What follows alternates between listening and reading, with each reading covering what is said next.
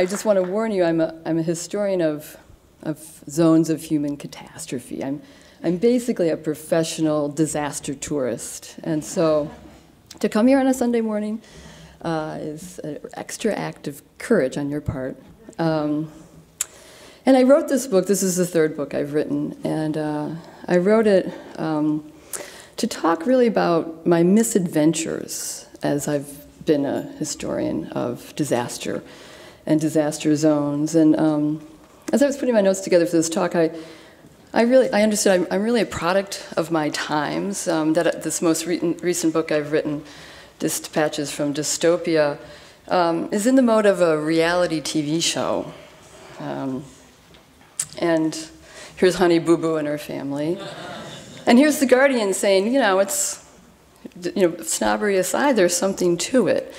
And I realize it's not a very admirable acknowledgement to make that you're thinking along the lines of reality TV shows as you write your, history by a professional historian. But we live in an era of self-reflection and self-referencing. And I think I've gamely followed that trend in writing my histories. When I was thinking about what does this reality TV phenomenon mean, and I think it means that in our age that our faith in the expert, in the scientist or the specialist, has been replaced with a thirst by ordinary people to understand the world around them, and as they reflect on the mistakes we've made and try to overcome them. And I think that means that viewers aren't looking for, the talking head and the CNN program that's got all the answers for you prepackaged and refined, but really for people more like Honey Boo Boo and their family, or the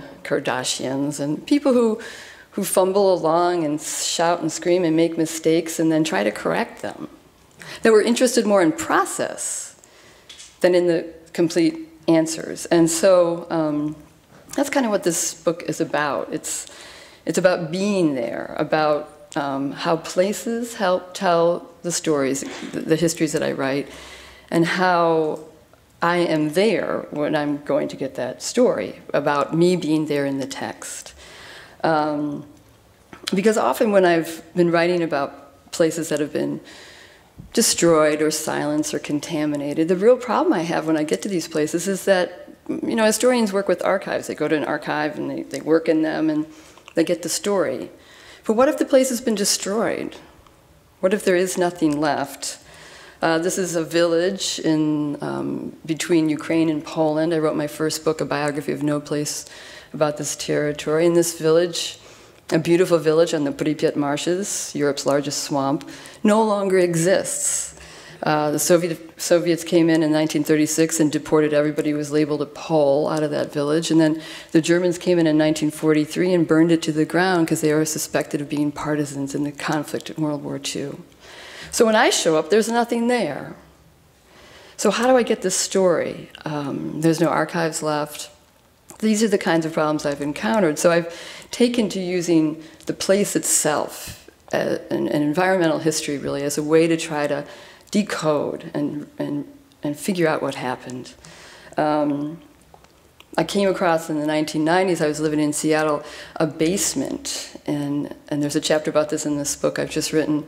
And in this basement were all these possessions of Japanese Americans who had left. They could only take two, in 1942, they could only take 2 suitcases with them when they went to the internment camps, and all the rest of their possessions they had to get rid of.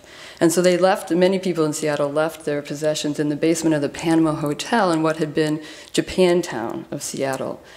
And in 1997, when I found that basement, most of their things were still sitting there. Zoot suits from the 1940s next to silk kimonos from Japan.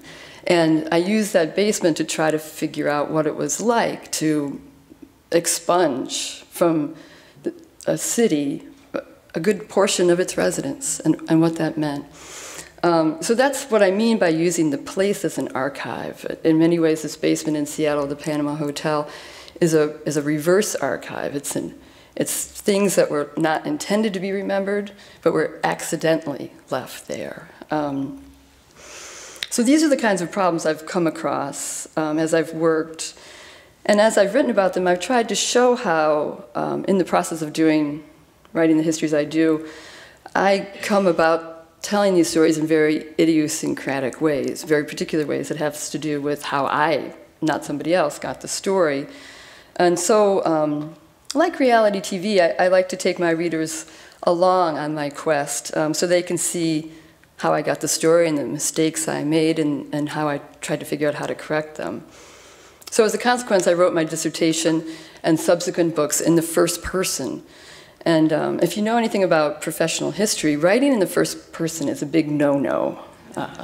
For academics in general, we're not supposed to do that.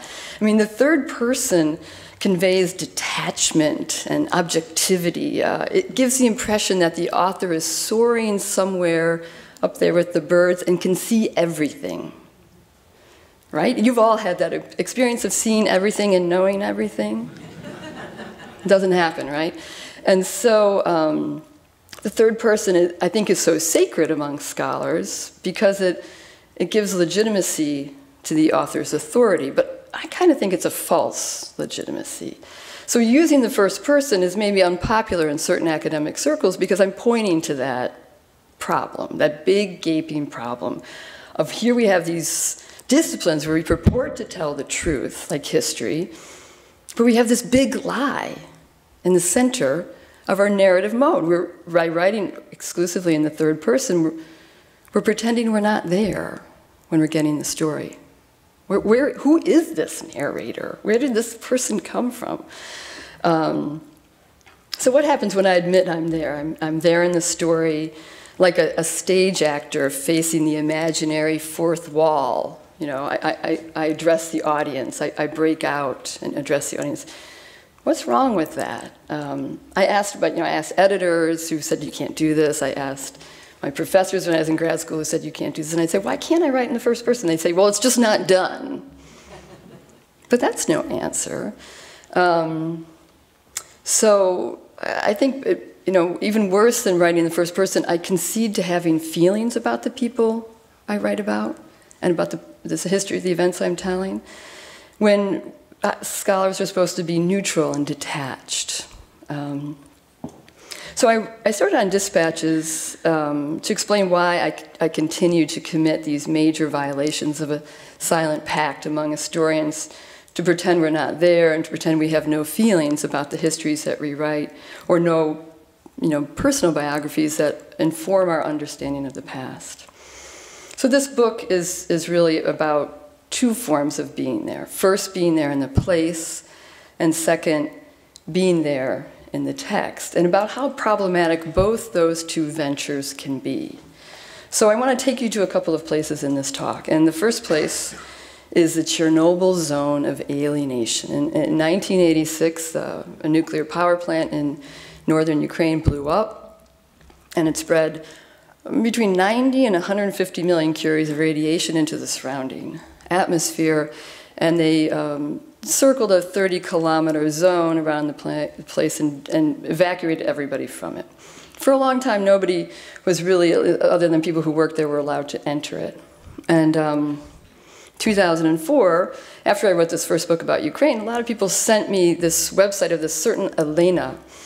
And Elena had this blog in which she had a motorcycle, a green Kawasaki, and she had a green leather biking jacket. And she had a pass to the zone of alienation because she said her father had been a physicist at the plant and he had gotten her this pass to go into the zone whenever she wanted. And she would go in whenever she felt like it and ride her motorcycle all around and take pictures of what she saw. And she had these amazing pictures on her website of there's the helicopters that flew over and tried to put out the fire. That's the helicopter graveyard. And down there is the red forest that was extremely radioactive. And I was just really taken with this website of Elena's. There's this very famous Russian film by this guy named Tarkovsky called The Stalker. Now there's a very famous video game called The Stalker. And in the film, in Tarkovsky's film, there was an abandoned zone. He made this film in 1978, by the way, good 8 years before the accident. There's an abandoned zone, and there's something mysterious and invisible in the zone that threatens to kill the people who enter it. And the stalker is takes money from people who want to go into the zone and get to this one secret room. And then they go through scenes like this in the film, and they want to get to this one secret room, and if you enter that room, supposedly you would get all your most secret desires granted to you. And in the film, it's terrifying, and they finally get there, and there's all these mutant, mysterious forces, and the visitors to the zone, they can't get up the courage to cross the threshold and actually go into the room, and the film ends with that. But I was, once I saw Elena's website, I had my wish. I wanted to find these apartments that Elena showed in her photographs that were strewn with people's, artifacts, their diaries and their letters. And I wanted to read those, their old photographs. I wanted to read those because it happened in 1986, and 5 years later, the Soviet Union fell apart. And I wanted to know, did they have an inkling that their empire was about to collapse? That was my research question. I didn't care about radiation. I didn't care about the accident. So I quickly started making plans to go to the zone. And let's see, here I am, the stupid tourist in front of the sarcophagus. That's the bombed reactor. And as soon as I got there, my guide, this woman by the name of Rima, and she's the woman there in the white coat, she goes, well, Elena's website is a fake. There's nothing true about it at all. Elena evidently had taken, coffee table photograph books of the accident, scanned them in, and then got her, took pictures of herself in the Ukrainian countryside with her green, leather biking jacket and her motorcycle, and then later, she became this Yahoo top-hitting website, millions of viewers for a couple of months. And then when she became so famous, she actually said, I better go to the zone. And she signed up for a 3-hour tour, and Rima was her guide. And Rima said, why do you have that motorcycle helmet along with you? Do you think that's going to help you with the radiation? And she said, oh, my husband just has a fetish of taking pictures of me with my helmet on. So she fakes the whole thing, even afterwards. And it was, you can go to the chat room related to the site. And the chat room was pretty interesting because there's all these, mostly men around the Anglophone world who were really taken with this hot babe on a hot bike in a hot zone. And, but what was I to do? I'd come all this way, lured by a fake website. And once I learned it was a fake, I was like, come on, I'm a professional researcher. How did I get taken in? I go back to Elena's website, and it's clearly a fake. How did she get all those aerial shots? Did she have wings on her motorcycle? What was I thinking? And I was wondering about it, like, why was I so seduced by this website? And I think there were a number of things about it. Her voice was so confident and so complete. Her narrator's voice. She knew who she was. She knew what she saw. She saw the damage to her native land, and she named it. Anyway, she created an authorial voice that I longed to reproduce. Her voice was commanding, present, yet intimate in that way that blogs can be. And the other thing about it, I think, is that she was alone, right? She had this pass. And she had this motorcycle, and she was free to go wherever she wanted in the zone. And there I was, I was accompanied by this guide, and I always had to have this guide with a pass with me, and I also was always accompanied by my fear. And Elena felt so fearless and intrepid, and that really was also seductive for me. So as I thought about Elena, after people started accusing her of faking her website, she became Elena in quotation marks, which I thought was a pretty interesting move to make, right? And I started thinking more about her voice and her narrative mode and what so seduced me about it. And I read this philosopher, Mikhail Bakhtin, who lived not far from Chernobyl in Vitebsk, which is up there in Belarus, and Vitebsk got hit pretty bad by clouds of radiation. But Bakhtin was there in the 1920s, and they were carrying out this big artistic experiment. Bakhtin lived in this little town of Vitebsk, which was an East European shtetl, where it was a trilingual city. People spoke in Yiddish and Polish and Belarusian. And Chagall was in Vitebsk when Bakhtin was there and painted, this is Vitebsk down below, and painted these magical paintings and mosaics that we know well here in Chicago. And the other guy that was there was Malevich. And Malevich paints, these abstract squares and circles and sticks going through them. And so in this town of Vitebsk, when Bakhtin was living there, Chagall students would paint buildings to make money. They would paint residence buildings, and Chagall students would paint in the Chagall style like this. And Malevich students would paint in the Malevich style with the squares and the circles.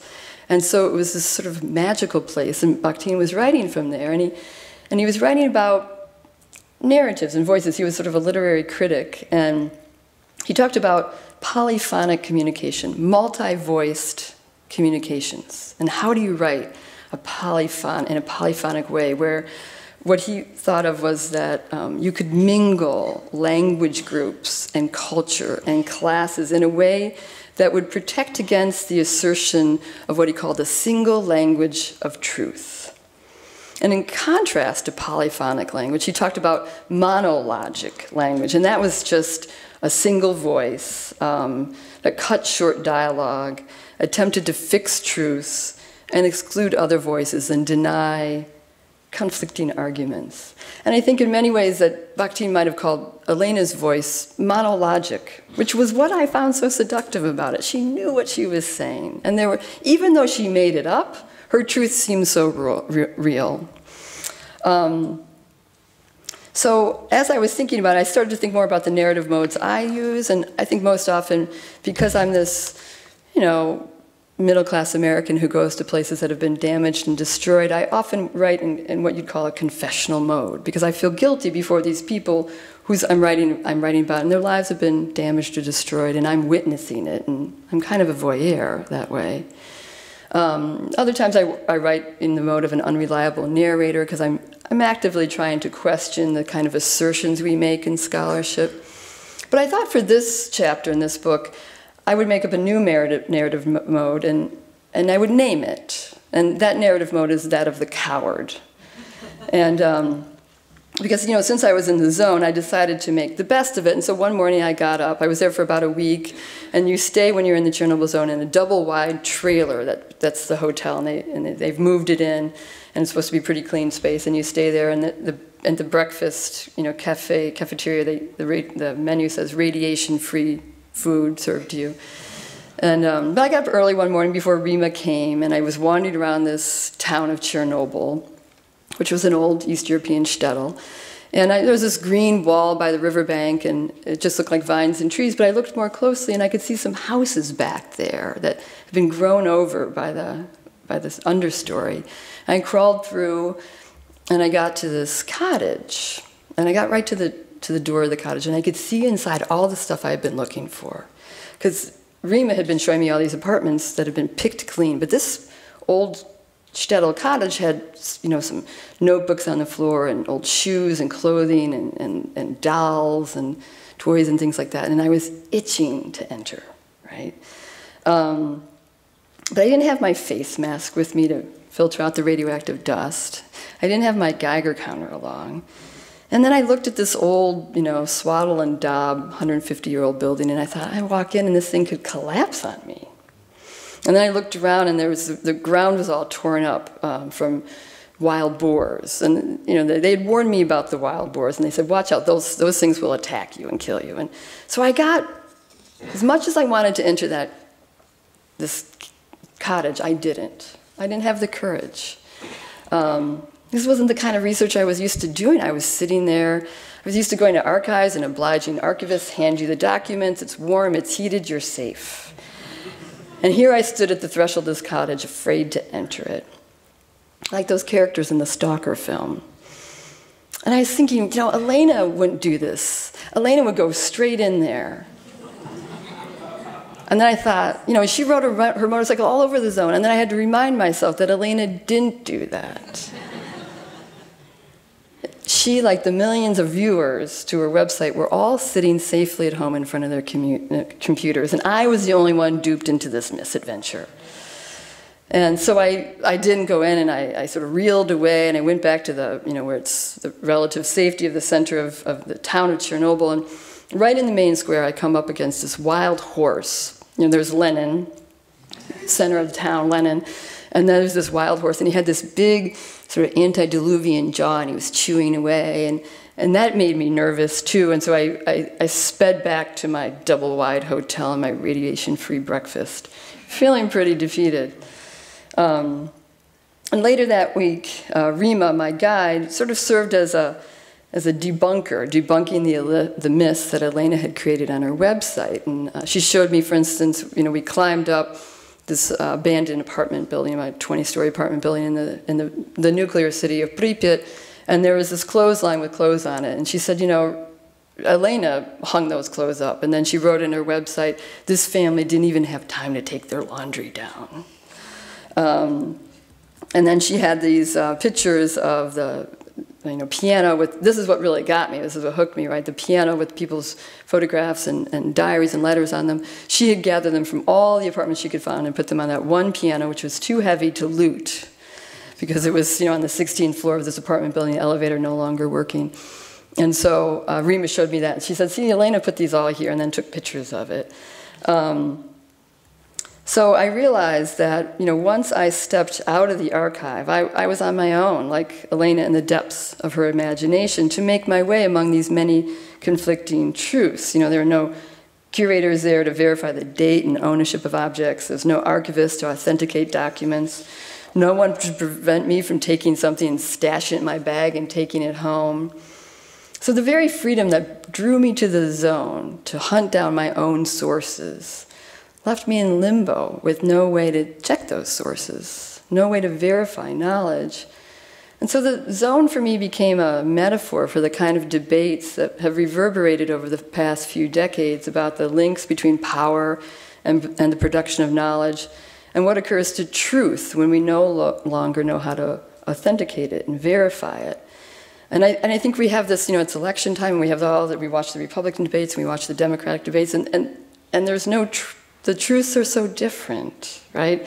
And I think that every time we watch one TV station, you watch Fox News and then you watch PBS, those truths are so different. And I think we're grappling with this over and over in our society as we have these voices, all of them monologic, all of them speaking about one single truth, and we don't know what to do with it. And that's what the zone became for me in many ways. It's a disorderly, dangerous terrain.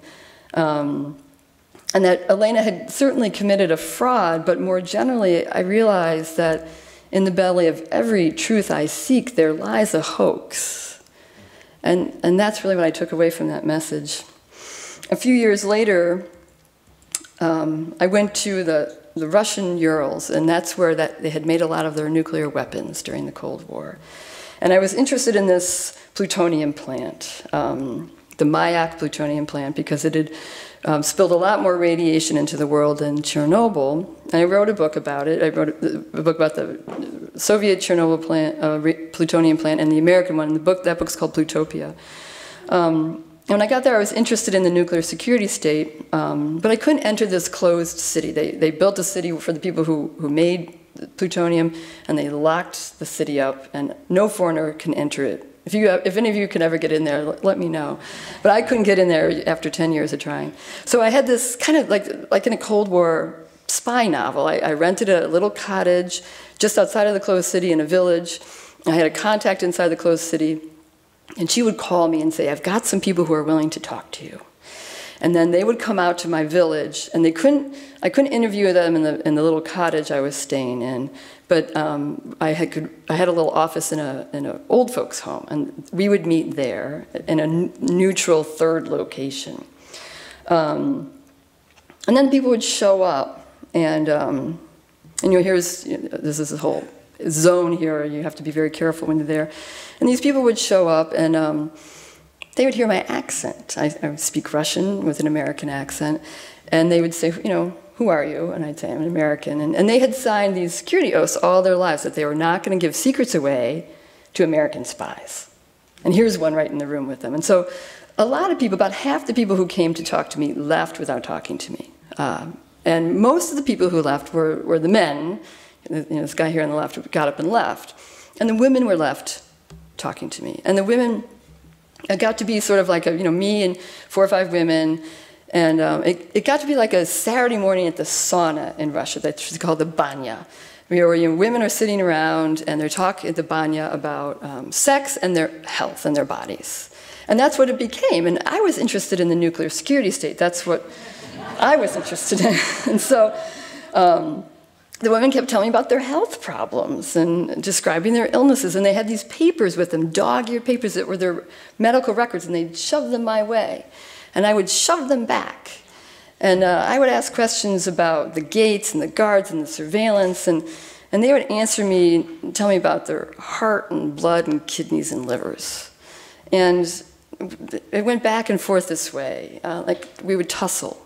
An oral interview is often like a negotiation. Each side has something they want to get out of it, and in these conversations, everybody was frustrated. Nobody was getting out of it what they wanted.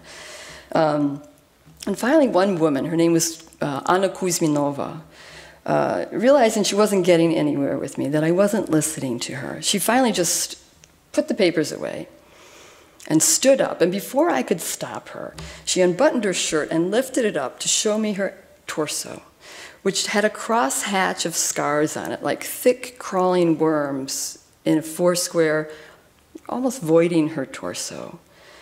And that finally got my attention. I didn't know if the cause from those many surgeries were the isotopes from the plant, but her pain recorded in her bodily etchings was simply exhaustingly there. And I could no longer doubt it, though I wished it would go away. And Kuzminova wanted me to see her body in order to grant her a diagnosis. The diagnosis she wanted was something called chronic radiation syndrome. And she wanted me to recognize that so that she and others would feel justified in their claims they were making to the Russian state at the time. And these women argued that they lived downstream along this river into which the Russian government, the plant, had dumped 3 million curies of radioactive waste. And they had lived on this river and they drank from it and bathed in it and fished in it and swam in it, the whole thing. Now, for many years, the Russian doctors, many years before, the Russian doctors had created this diagnosis called chronic radiation syndrome, so far only known in the Russian medical lexicon. And it describes long-term, low-dose exposure to radiation that amounts to a general sort of assault on one's body as radioactive isotopes deposit in multiple organs of the body, causing really a full-body malaise, as they saw it. You know, the symptoms include chronic fatigue, severe anemia, weight loss, diabetes, immune and circulation system disorders, serious disorders of the digestive tract. Basically, a person feels awful long before they get radiation-induced cancers. Now, I didn't know what to do with this. I'm an historian. I'm not a medical specialist. I have no background in science, nor do they have the power to evaluate and pass judgment on these women's illnesses. The legal authorities and the doctors in the region said these women weren't sick from chronic radiation syndrome. They're just chronic welfare cases looking for a handout, you know. And so who was, you know, I have to say who was right. When I got home, I started reading the medical records and the medical studies, and the story got even more complicated. Medical researchers really dominated this debate, and they did so in the United States and in Russia. And this is the American plutonium plant in Hanford, Washington. And it was medical researchers who really had the instruments to measure these invisible and sensible radioactive isotopes. And that gave them the power to pronounce judgments on people's health. And the American medical doctors, over the many years that they had also been exposing people to radiation in Nevada and Washington State, had determined from studies that they had done on Japanese bomb survivors that you only get from radiation a handful of cancers and maybe thyroid disease. And they said that the long list of illnesses that people had on the Checha River had nothing to do with radiation. So there's this difference, right, between the Russian doctors who say there's chronic radiation syndrome and the American doctors who say no such thing exists. And then something really strange happened in 1991. The Soviet Union collapsed. Everything Soviet was discredited, including Soviet science. And the American medical beliefs really took over as American medical establishments in the Department of Energy started funding Russian research institutions that had anything to do with nuclear issues. So Kuzminova wanted me to restore this diagnosis that had disappeared, this chronic radiation syndrome. And I was wondering, why did the Americans not also recognize chronic radiation syndrome? Lots of people I talked to in Eastern Washington had the very same symptoms. A lot of people I talked to in Nevada, same thing again. And I realized that the way the Americans do it is that they say there's a threshold for radiation in a body, and below that threshold, a body is safe. So all you need to do, you don't have to look at bodies. You just go look at the environment. You measure if the radiation levels are safe, the people who live there are safe. And so that's what they did. Throughout the Cold War, they went and took lots of measurements. And that's what I found in the record. I didn't see any measurements of bodies. I saw measurements of the environment. They went here, they are circling Mount Rainier, and they're taking air filter samples. They sampled the Columbia River, all kinds of things. And they kept saying, not enough radiation, like with the atomic bomb blast, these people are safe.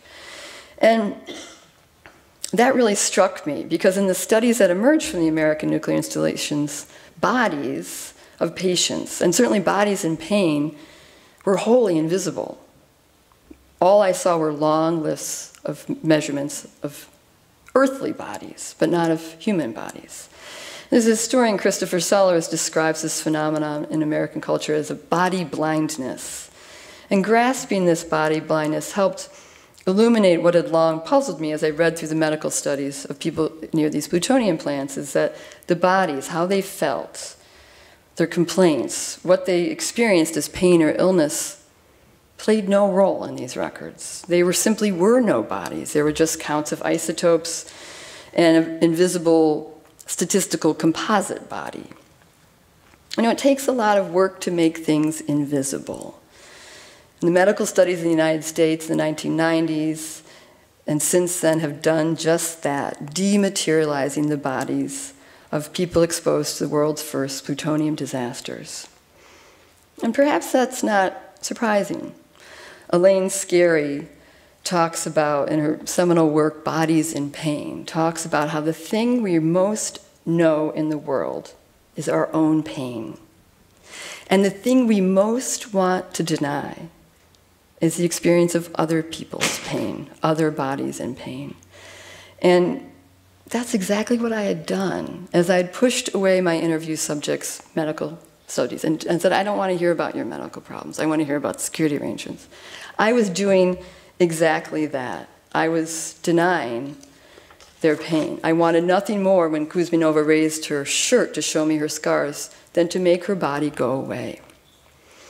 And so for me, these women suggested a new frontier of historical inquiry, in which one seeks to reanimate and recreate historically voided bodies in a way that does not dismiss bodies in pain.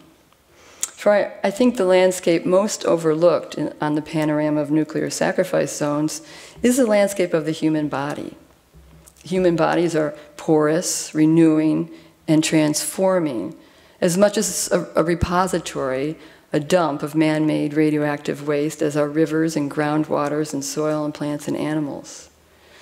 So when you think of the tourists, the people like myself who engage in dark tourism, and here I am nervously trying to avoid a homemade meal along that Checha River, and the boy behind me is our Luchivik, our radiant one in the family, as they call him. He's had a vocabulary of about 60 words and all kinds of health problems. For those of us who explore ghost towns and depopulated nuclear zones, I think the last stop on this disaster tour should be a reflective stop, a tour of human bodies, for they're the long-haul truckers of the vast transformations of human history. Human history, in other words, is changing the human body. And as historians, we've really yet breached this bodily archive, even though in the search for nuclear secrets, the bodies have been with us all along. I want to take you to one last stop on this tour. And it's a place not very far from here, in the industrial Midwest. You probably have already realized this, but it took me a long time to realize that I had a pattern to the histories I wrote, and that is I tended to seek out modernist wastelands as the subjects of the stories I wrote. And I thought, why is that? Is this just a dispassionate interest? It certainly didn't relate to my own biography. I was born into the professional middle class in the industrial heartland of the United States at a time when the United States was the most wealthy and powerful country in the world. I could hardly have been born farther from the rural, famished, war-torn, and contaminated places I write about, mostly in Eastern Europe and Central Asia.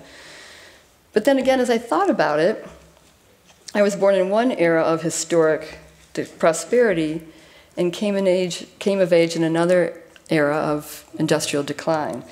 In 1965, my parents settled their growing family in Elgin, Illinois, about 35 miles from here.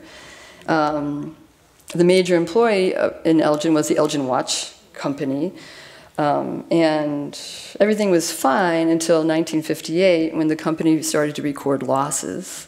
In 1965, the factory was shuttered, and the CFO embezzled the pension plan for the town, so it left a lot of people destitute. And they also left behind a stinking river and the shells of emptied factories and former patients of the Elgin State Mental Assignment who were released to the care of their medical therapies in the 1970s.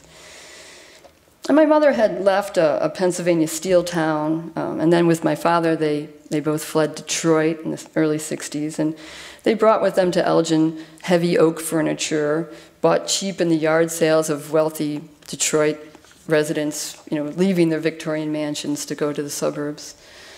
In time, my grandmother joined us from that Pennsylvania steel town, and the displaced furniture and inhabitants were all refugees from a spreading disaster, crammed into a 1920s craftsman bungalow, a house a little too small for the burden. And by the time I was conserved, the American manufacturing empire was well on its way to mortification across the inland Midwest and across the northern, I teach in Baltimore. It's a picture of deindustrialization. So in 1965, the year I was born, the watch factory shuttered and the time froze, just when it started for me, on the watchtower. So I came of age thinking that liquidation sales were normal, and so too public demolitions and emptied storefronts and unemployed breadwinners. And it took me a long time to realize that the simmering, slow violence to a community, which I witnessed as a child, rematerialized as an adult in a desire to understand it. So when I grew up and became a historian, I went to places that where forces of destruction were so outsized that they were impossible to miss. Ukraine, Kazakhstan, Gulag territories, and nuclear wastelands. This is a Gulag tower in the Kazakh steppe. So does that mean I ostensibly was writing histories while I was really writing my own biography? Just constructing an allegory of my own past? I hope not. Rather, I think because places are so closely connected to biography and identity, I believe I was able to see stories that other historians missed because of the sensitivities I acquired as a child. From my childhood in Elgin, I've been drawn to emptied buildings to figure out what they revealed about the people who parted with them. It was these people, the last to turn out the lights, that most interested me, perhaps because they helped tell a part of my own story, but also because I felt their stories had been overlooked, left invisible, despite their importance. Place is inevitably at the center of these histories because it alone remains to tell the tale. Thank you.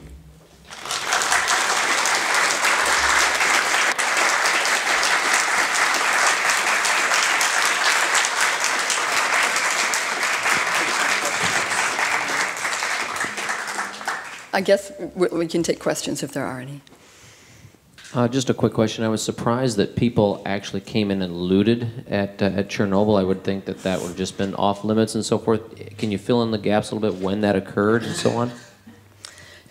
So if you can, there's a great website now about Fukushima, and you can go virtually tour the towns that are abandoned around the Fukushima plant, and the stores are stocked there, and whole department stores with clothes and food and everything.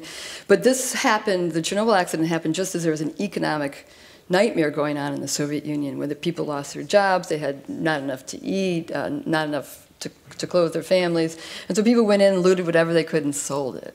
Right away. Pardon me? Right after the disaster? It started to really gain ground in '88, '89, and then as control of the zone, sort of, you could bribe a guard, get in, like that. They buried all these radioactive cars. People dug them up and sold them. Yeah, scrap metal, and that stuff will radiate for 24,000 years if it's got plutonium in it. When you were in Chernobyl, why did you believe Rima? Oh, that's a great question. Why did I believe Rima? Well, there are other people around who are also saying the same thing. And then when I went back to look at Elena's website, it was so fake. I mean, there were so many things that, one quick week in the Chernobyl zone, she said that the roads were wide open. You could just zoom across them in your motorcycle. No better place in the world to ride your motorbike because there's no traffic. But the roads were terrible. They'd been neglected for 25 years at the point, so they were, bumpy, and trees were growing up through them, and so it was quickly apparent after a couple of days there that Elena's website was a fake. But Elena not telling the truth doesn't mean Rima was. No, that's true. That's true. I'm gullible, I really am. She said that Elena hung those clothes on the line. I did believe her. I didn't cross-check that. That's a good point. So I've been to Elgin. I can tell you it has a magnificent library. Yes. And there is at least one sports bar that I would recommend.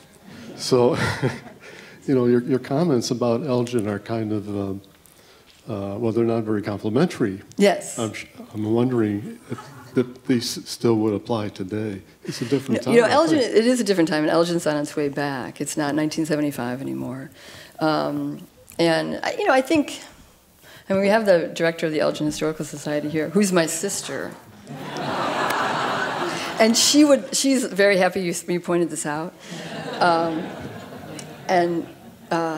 think that, Elgin's been struggling to come back, like many communities, right? And sort of in this delicate balance between, we'll get the riverboat casino, and that'll bring in tax revenue, and we'll get this, and we'll get, and I don't know.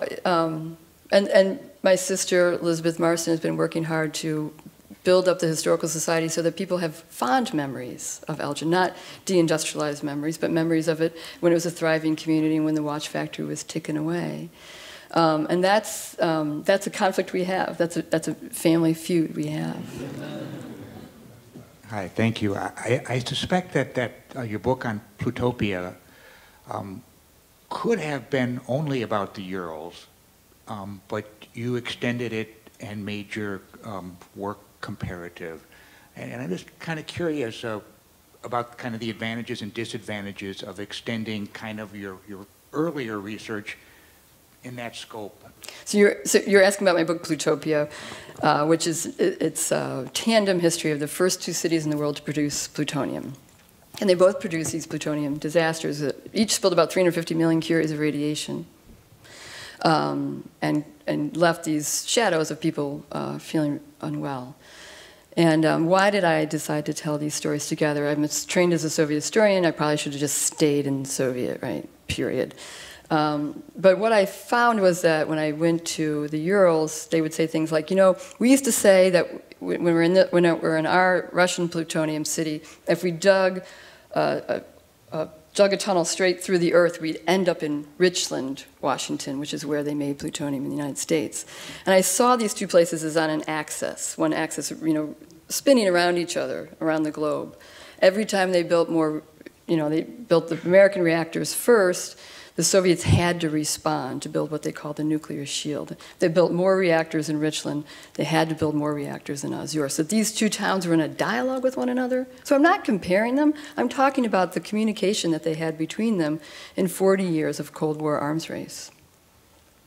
And they end up looking a lot alike. There's a great deal of dystopian literature. I'm just curious whether at any point you've gone in the direction of thinking about in a sort of larger philosophical way why we're all interested in this and what function it serves in our understanding of ourselves and our world. Yeah, so in this Dispatches from Dystopia, the last chapter is talking about this like interest in ruins porn is one way of calling it. And I've been wondering about that myself, because you go on the web and there's all kinds of people who like to look at, you know, in kind of a pornography kind of way, look at pictures of destroyed communities and abandoned places, or like to go spelunking through them themselves. And I do think you're quite right that it is somehow related to our dreams of utopia. You know, if you go down the road to Gary, Indiana, you know, Gary had this idea of building this great community for workers, where workers could live comfortably and live near the factory and have their families and communities and make a living wage. And now when you go to Gary, Indiana, it's wrecked. And so it's gone from this flip from utopia to dystopia. It can be so quick and so shocking, and I think that's what fascinates us. And I think one other reason why we're fascinated with this sort of ruins porn is that the pace of abandonment has gone faster and faster and faster, so that more and more places, you know, it used to be it took 100 years to decide a community was worth abandoning, and now you can build a big box store and 20 years later there's, you know, for rent signs out front. In China, they're building whole cities that they're abandoned before they're ever inhabited. If you notice that, they have huge high-rise cities that are in ruins now because of the bubble. They never got. So that pace, I think, of abandonment is shocking, and I think we're trying to figure out why we do that as we're in this ecological crisis. In your research, have you ever written suggestions for how people can go about uncovering the history of the place when there's not much besides just getting at weeds? Yeah, please read my book. That's what it's all about. I'm serious. That's why I wrote it, is because I found this same problem. You know, I wanted to write about people who didn't leave a documentary trace, so how do you get at it? And you can use oral histories, and you can use literature, and you can use the landscape itself. You know, an old cemetery, the remnants of a building, archaeological traces. There's all kinds of ways to get, rather than throw up your arms and say, we don't know what the everyday life of these people are. I think there's ways we can more fully expand what it means to be an historian. Reaching into the disciplines of geographers and anthropologists and archaeologists and ethnographers to try to get that story. So you mentioned you wanted to go to Chernobyl because you wanted to see those documents and see how they felt in '86 about the events that happened a few years later. If you speak very good Russian, why didn't you just interview the people in Russia versus went for the documents in a fairly small town that I don't think would have been largely as much affected by the changes anyway? Oh, wow. So why did you go for the papers versus for human interviews? That's related to the last question, is that when you talk to people about events that happened, this is 2004, 20 years in the past, they'll tell you things, and they're often very interesting, but they won't be like what they were thinking. They can't recall what they were thinking 20 years before, right? You know, it's impossible. In fact, some people who think a lot about oral history think that people's memories are about as reliable and related to the events that occurred in the past as are our dreams. So it's a way of getting, so that's why it's like related to the last question. It's, you know, you've got to go to all these different sources and try to figure out. And I'm telling you, it was a bad idea, right? I wasn't trying to say this is a brilliant idea, it was a stupid idea. Because you're right, I would go there and I would just have this one small town, a very particular, you know, nuclear town's version of what 1986 looked like. But I was looking for a snapshot, I was looking for a time capsule. And so I was seduced by it. And historians are often seduced by, they want to find the archival cache that nobody else has ever had, right? You know, and that was what I was looking for. All right. Well, thank you very much.